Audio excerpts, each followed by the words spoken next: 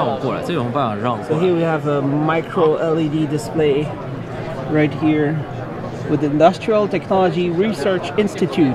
Hello, so who are you? Yeah, my name is Chen Chonglin. And this is micro LED? Yes. What's special about this one? So we are demo two things here. The first one is the RGB colored micro LED on a PCB board. The significance of this demo is that most of the micro LED is attached by on the glass substrate, which is much flatter than the PCB. And we put our micro LED on the PCB board. On the PCB? Yes, on the PCB directly. Because how do other people do? They put it on the glass substrate. So how can you do it without? We have our proprietary mass transfer technology that can transfer a huge quantity of micro LED chips at the same time. Is it possible to see how it is under, or is it stuck? It's attached. Attached. Yeah. So it's a circuit board. So you want to see oh, is it fragile? I don't want to. No, it's okay. But then this is a circuit board right here. Yeah, it's a circuit board. And then it's just attached directly to the PCB board on top.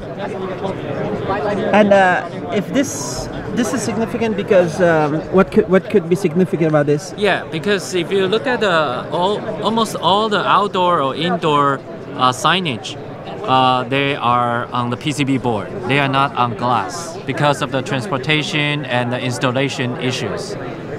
Industry will prefer PCB board instead of glass.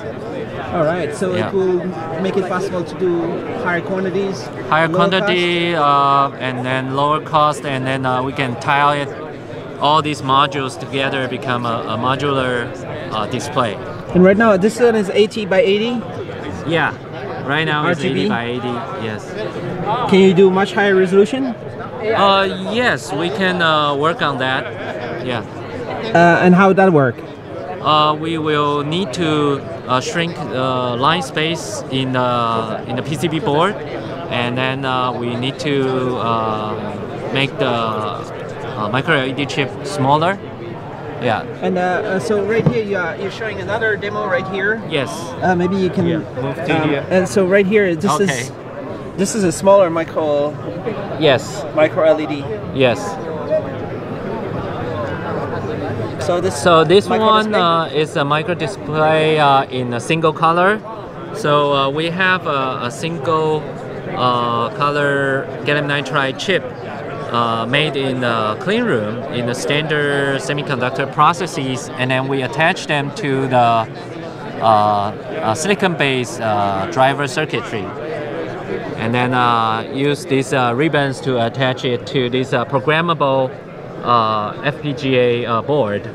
So we can actually program what we're going to show in this 0.55 inch micro display. All right. So where are you based? Is this you mean the ITRI is the where it where it is? ITRI is located in Hsinchu, Taiwan. And how many people? How many students or how many people? Yeah, the researcher or our colleagues. We probably have about 5,000 to 6,000 employees in ITRI. But ITRI has several campuses. So what I'm talking about is the all ITRI has doing many things. We do a lot of research, different research. Yeah. And but micro LED is a cutting edge, right? On display. Yes. It's one of the focuses right now. So what do you think the future is going to be for micro LED? We believe the technology will penetrate to signage at first, and then they will keep going because they have a lot of potentials in wearable devices, in AR, VR, MR devices, those small micro display, and also with this modular technology, you can attach them to a much bigger display. So they have a lot of potentials. Yeah.